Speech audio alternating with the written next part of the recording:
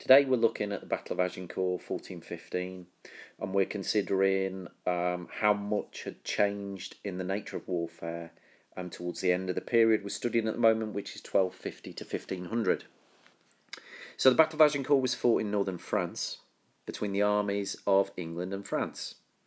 This was part of the 100 Years' War, which lasted between 1337 and 1453, and was basically the idea of English kings claiming to be recognised also at the same time to be King of France. And this is where, in 1415, the English king Henry V of Shakespeare fame led a military campaign to France to try and stake his claim to be the King of France as well as the King of England. Now, we're not going to spend much time looking at Henry V now. There is obviously plenty on Firefly about Henry V, about his character, about his personality, and what sort of king he was.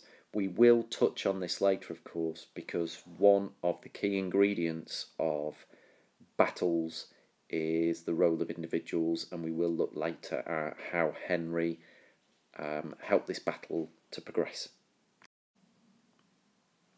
As you can see, Henry V's campaign in northern France was an attempt to capture and control land there, and it all started in August 1415, where he landed at the port of Harfleur and spent 5 weeks trying to seize that port, and this took the form of a typical medieval siege.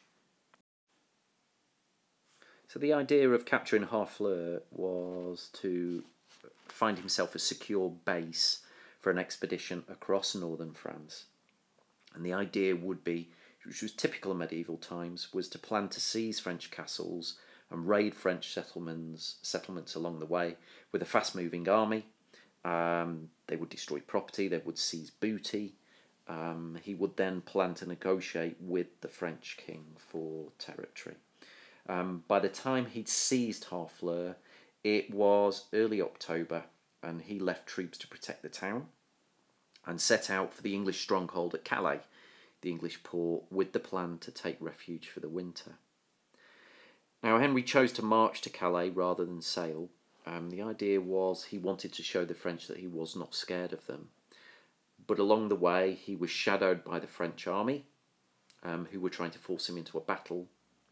And during this march, conditions got bad for Henry and his men. There was an outbreak of dysentery that had already affected men in Harfleur, and therefore, as Henry's march stretched into its 3rd week across northern France, wintry weather, his men became ill, they became weak and tired, and eventually the French army trapped the English, and Henry was forced to accept the battle at Agincourt. In terms of the location at Agincourt, you can see that Henry decided to fight this on the road to Calais, but on a location which certainly suited him. For example, the ploughed ground that he chose to fight on was very soft. There'd been heavy rains recently, so it was difficult to walk across, which would help prevent a speedy, powerful attack by the French cavalry. So the ground was an advantage to England's defensive position, as well as also the fact that his flanks were protected by woodland on either side. And the battlefield really sort of narrowed just ahead of the English forces, which again would be useful for defensive reasons against an advancing army. So if we switch diagrams to the map above, you can see the wooded land, the woodland on the right and on the left. You can see the sort of the narrow battlefield on the road to Calais, and you can see how the English are arranged and the French are arranged. In terms of numbers, you need to appreciate that the English army was considerably outnumbered, especially in nights, by the French men. We are not entirely sure how many French were there at Agincourt, but certainly you can see that the English had somewhere in the region of about 7,000 infantrymen, mostly longbowmen. And in terms of knights, men-at-arms, it says on this diagram here, Henry only really had at his disposal somewhere upwards towards 2,000 men. So the advantage in terms of the location is definitely with the English. They've chosen the ground, they've got their flanks protected, it's a narrow battlefield, it's a good defensive position that Henry's got. But in terms of sheer weight of numbers, the advantage certainly is with the French. Just one other thing that Henry did to help his defensive position was he ordered his archers to make long sharpened stakes from wood and ram these into the ground in front of his forces to act as a barrier against a cavalry charge. So it really is the case that Henry set himself out a defensive position and awaited the French attack. Despite Henry V's hopes, the French army did not attack. The English army wasn't strong enough to attack the French, of course, and was very worried about French reinforcements too, so they could not afford to wait too much.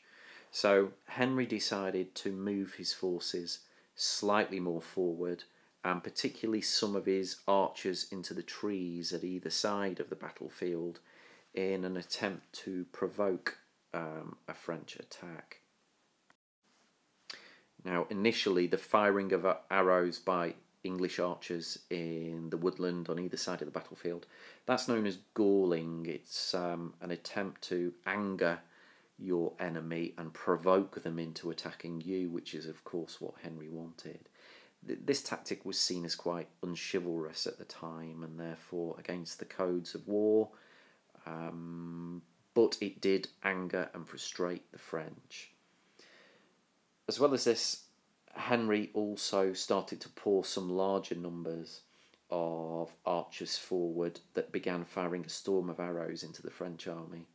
Now, the French had no way to defend themselves against this pretty intense rain of arrows, and as a result of which, this did entice the French to rush to attack, and they sent their cavalry forward, slowed across the by the difficult ground, the soft mud that started to churn up under the hooves of the horses, and the weight of the French cavalry moving forward. And therefore this attack did fail to defeat the English archers, who, of course, if you remember, were still protected behind their stakes that they'd driven into the ground. Things then got worse for the French. The French got off their horses, they dismounted, and their knights moved forward, but struggled in their advance as well. They were slowed by the ground, which was very muddy. They were tired by walking in their armour, and they were under a constant barrage of arrows from the English. Now, the battlefield does narrow just before the position of the English army, so the French knights did become very bunched together, very crushed together, which made it difficult for them to wield their huge double-handed swords in the fierce hand-to-hand combat with the English knights that ensued. The English longbowmen, no longer able to fire arrows for risk of hitting their own men in the crush of close combat, they joined in the fighting using very primitive weapons such as daggers and stones. Eventually, over time, the French casualties became larger and larger, with thousands killed or taken prisoner. Now, while this is going on, there are a couple of other incidents of note that happened at Agincourt. Henry controversially made the decision to slaughter some of the French prisoners that he'd taken, which again was seen as unchivalrous and against the code of conduct of warfare in those times. But Henry's viewpoint is that the English just didn't have the numbers to cope with looking after these prisoners and fighting at the same time. He was still worried about reinforcements, so he made the decision to slaughter the French prisoners. Also, as well, the other incident that goes on is, as you can see on the map just here, there is the English baggage train where the supplies were. There was a French attempt to capture the baggage train and also to come at the English forces from behind. But this failed as well. And eventually it was becoming pretty obvious that the English were winning and the French were being defeated. and as a result of this, French forces withdrew from the field, and the English army had won the battle. Now, it's not possible really to know the precise numbers of casualties. There were no records made, but the French did suffer serious losses, perhaps over 3,000 dead, whereas English losses were much lower, probably about 450. And Henry V's victory at Agincourt, very, very famous victory, depicted in Shakespeare, of course, enabled him to renew his military campaigns against France in the following years, which eventually led to him being recognised as heir to the French throne. Of course, his death and subsequent English military defeats meant that this was never actually realised in practice. Now on to the important stuff really, to see whether there was much change in warfare in the Middle Ages or whether there are elements of continuity in all of this. So there's a number of points really to be made here, to see about whether the Battle of Agincourt was actually typical of warfare in medieval times. The first point really to be made is that Agincourt was pretty typical of how English armies fought at the time. The composition of the army by now was dominated by longbowmen, a ratio really of 3 longbowmen to 1 knight. And this is the idea really that we've seen the demise of the mounted knight, that longbowmen are beginning to dominate the English army at the time, the composition of the army, at the expense of mounted knights. Knights now tended to fight more dismounted than on horses, in the centre of the battlefield, and with archers typically on the flanks. So that is really a change that has developed over this period of history, in that we move towards longbow and away from the use of mounted cavalry and knights in the old sort of manner of fighting from horses. As well as that, also one of the things that you can see about Agincourt was the recruitment of the men who fought at Agincourt was pretty typically now through signed indentures or contracts, in which payment was promised in return for military service. Positions of command were, as usual, at Agincourt given to the highest ranking noblemen, so that's not really changed across the period 1250 to 1500. So people like the Duke of York were soldiers that had a position of command given to them by monarchs and kings of the day.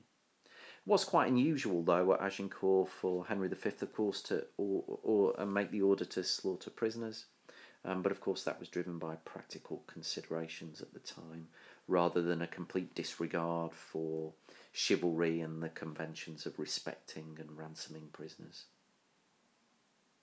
You can also see at Agincourt that it began with a 5-week siege of Harfleur, so sieges were still a feature of warfare during this period, and also the taking of castles and key towns to use as secure bases is also common during this time in warfare. There were also common complaints during this time on the experience of warfare for civilians, and what I mean by that is the idea that you could point to the English army, them marching through Normandy, that the soldiers would take food and would burn homes along the way, through which civilians, local populations would suffer. Though having said that, Henry V's army was actually more restrained than was typical at the time, and there are accounts of him hanging soldiers and punishing soldiers for treating civilians badly during the expedition in France. The battle at Agincourt lasted about 3 hours, which again is typical. You'll probably recognise that was the same sort of time as what happened at Falkirk back in 1298. You also perhaps recognise that the location of battle was hugely important in deciding victory at this time. All right, it didn't necessarily work at Falkirk for the Scots and William Wallace, but the location of the battle here and the defensive positions that Henry took, you can probably see were hugely important in helping him to win the battle in this case. Perhaps one of the changes, though, at Agincourt that has happened during this period of history is by the 15th century, knights would have worn plate armour suits instead of steel. Plate armour had gradually come to replace chainmail during the 14th century, and the reason that this was possible was because methods of steel production had developed. And plate armour obviously offered greater protection than chainmail, but it was very heavy. It did sometimes impede movement, particularly on the ground that you saw at Agincourt. And the most commonly worn style of armour at the time, certainly in terms of helmets, was the bassinet helmet, B-A-S-C-I-N-E-T, which protected the entire face, and that's typically the sort of the knight's armour where you would have hinged, movable, pointed visors as a helmet. As for Henry V himself, we do need to consider his role at Agincourt. In terms of things that went wrong for him, you would point out firstly that his march across France was risky and weakened his army. And secondly, you might point out that he was outmanoeuvred by the French and forced to fight a battle that he really did want to avoid against superior forces. But having said that, there are some points where you can suggest that his leadership was strong. His choice of where to fight the battle in terms of taking up a good defensive position. He certainly placed his men well. He used his archers and his longbows really as the decisive force at Agincourt. As well as that, he was also very brave. Some of this is propaganda by Shakespeare, of course, in his St. Crispin's Day speech, which is documented on Firefly and on the internet. But several of the people who there do describe Henry as fighting side by side with his men in hand-to-hand combat on the battlefield. And he did actually wear his crown on his helmet in battle, which did identify him as a particular target.